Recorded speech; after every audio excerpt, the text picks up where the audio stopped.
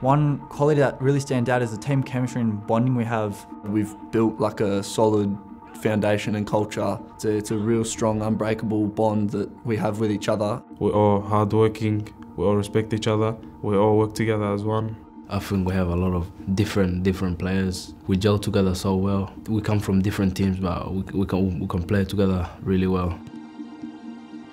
I think everyone has the perception that Aussies just run, but I think this team, we have qualities in skillful players, and I think we'll bring excitement through our attacking play and stuff.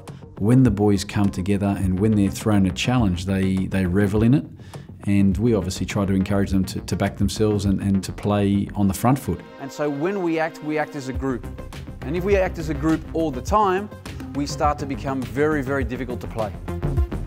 I'd like to think that people turn the television on will have a smile on their face seeing Australian kids expressing themselves and not being fearful of opponents, but actually looking to go toe-to-toe with people and really make them uncomfortable. I have strong belief that we're going to achieve some big results in Brazil.